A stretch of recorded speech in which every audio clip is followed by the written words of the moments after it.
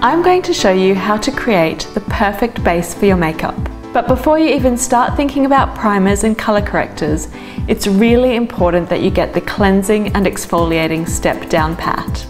I recommend cleansing with a really nourishing, hydrating cleanser. Thanks to the vitamin E, avocado extract and pomegranate extract in the formulation, this cleanser really works to nourish your skin, keeping it hydrated and smooth, as well as providing that antioxidant protection from free radicals.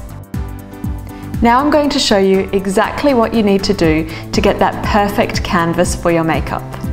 Step 1. Apply a radiance enhancing skin illuminating serum all over your face and neck. This will help to even out your complexion and promote radiance. Step 2. Generously apply your favourite moisturiser to your face and neck. This will ensure that your skin remains well hydrated, allowing your makeup to apply better and last longer. Step 3. Apply some primer all over your skin.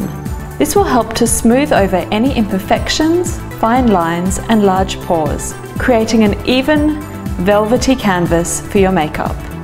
Step 4. If you have any areas of redness or blotchiness, blend a green-based correcting concealer into your skin. This will counteract any redness and make your skin even-toned for when you apply your foundation. My pre-makeup prep is now done.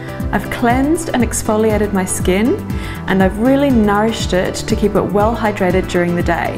So it feels really smooth to touch, and it's a lot more even toned, so that when my foundation and my eyeshadow and all my other makeup products go on it, it will be going onto a neutral base, which will really allow the true pigment of the makeup to come through.